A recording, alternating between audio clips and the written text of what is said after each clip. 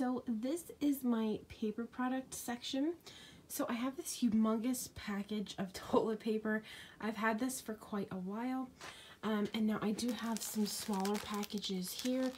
These three things are toilet paper, and then I have one pack of paper towels that are partially open, and then another one. And I think, oh, there is another one underneath there. I didn't realize I had that one. Now, I did have a package of toilet paper that a friend of mine, she needed toilet paper and she couldn't find any, so she ended up getting some for me. Now, these napkins and these tissues, I recently bought these. They weren't really on a sale necessarily.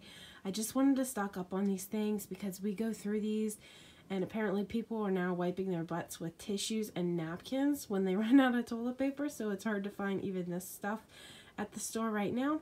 So I went ahead and grabbed these while I was able. Yeah, so these are the paper products. I'm not like super stocked, but we're good for a while on toilet paper.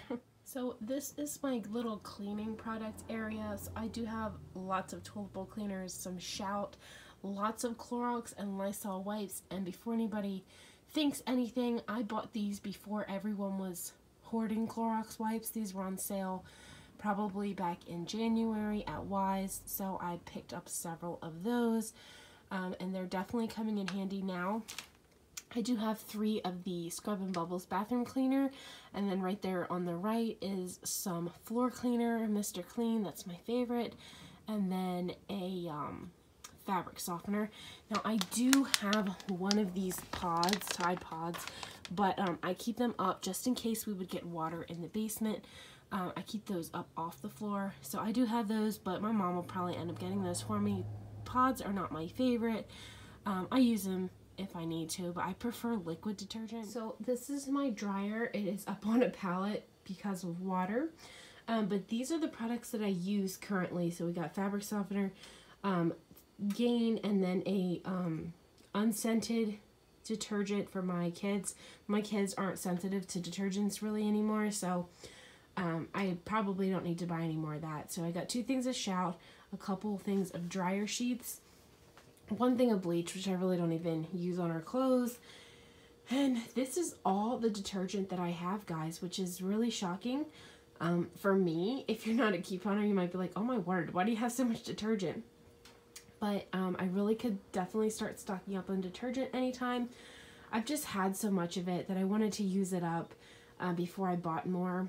But anyway, I got 2 kids now, and some weeks I do like 6 loads of laundry between my husband's work stuff, bedding, all that kind of stuff. So anyway, I really love Persil, but I haven't been able to get that really cheap. There, when it first came out, we were getting it for like 99 cents, which is amazing. But anyway, so this is all my detergents, and then I got a few stain removers there in the back, but I could definitely start doing some more laundry detergent deals for sure. I do have a few baby products here. My children are getting older, so I don't really need baby products that much, but I still put lotion on my toddler, which I probably don't need to anymore. It's just a habit for both of us. But anyway, a few things of baby wash. I probably won't be buying any more baby wash unless we have another baby, which we're not planning on it right now. So anyway, yeah, here's just our small stash of baby care products. So this is my little air freshener bin. I had gotten some of these on clearance. I don't even know if I included them in hauls. But anyway, some of these Febrezes I've had for a long time. Hopefully they still even smell. But yeah, I really like the Airwick ones. I think they actually smell better than the Febreze ones. These actually only work for a couple days, I think. But, you know, if they're going to give them to me free, or if I got them on clearance for like 50 cents, I go ahead and get them. They're nice to throw in like little gift baskets. And we really like these car things too, but it's hard sometimes to find deals on those. So this is my little toothpaste bin. I got this bin at Dollar Tree. This is something new that I added to my stockpile just a few weeks ago. Probably like a month or 2 ago now. But anyway, I picked this bin up at Dollar Tree because my toothpaste kept falling off the shelf. So anyway, we like Crest. That's like our favorite. Crest and the Colgate Max. So I try to keep those a little separated. But I don't keep a ton of toothpaste. It takes us like 3 weeks to go through a thing of toothpaste. So a lot of my toothpaste I put in my gift basket bin to give to family and friends at Christmas. So we got extra toothbrushes and a few extra things of floss, and then our mouthwash we keep extra upstairs in our bathroom, and then some extra down here, but we are getting a little low on that.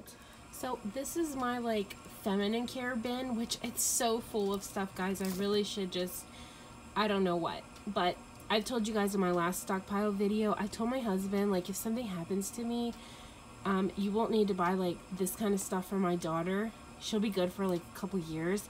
And he just kind of laughed, and she's only 3, so anyway, I do hand out some of this stuff, but this is kind of like, people are weird and they don't really want to ask for this stuff, and I don't really want to give it to them because I don't know what they like. But anyway, this stuff won't go bad, so I don't feel too bad about it. Now, I did throw these things in here just because I didn't know where else to put them, but these they gave to me at the hospital.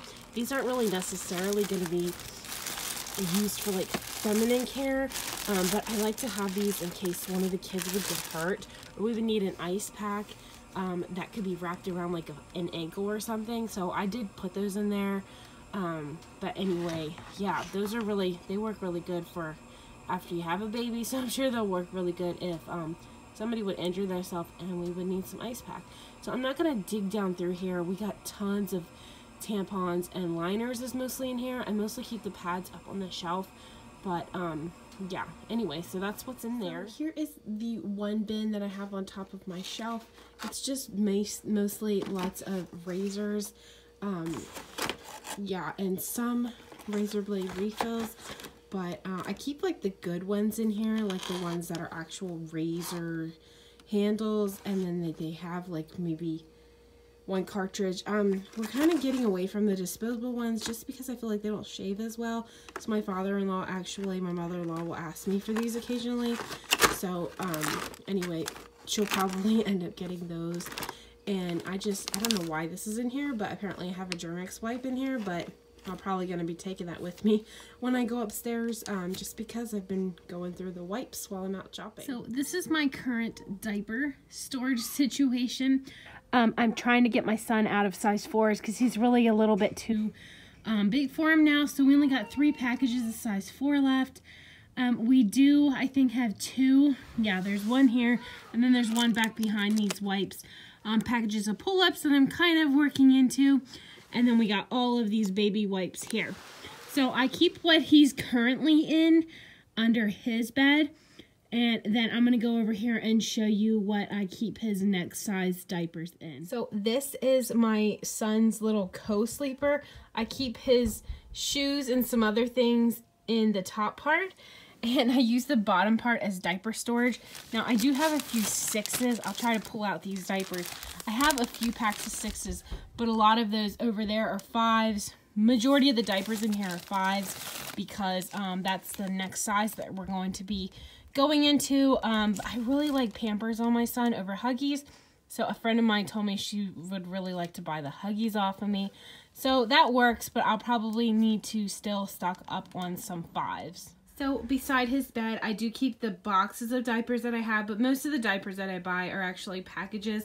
Now these size 4s are all empty. I actually have these 3 stacked up to keep his monitor, but I do put like clothes that he's too big for.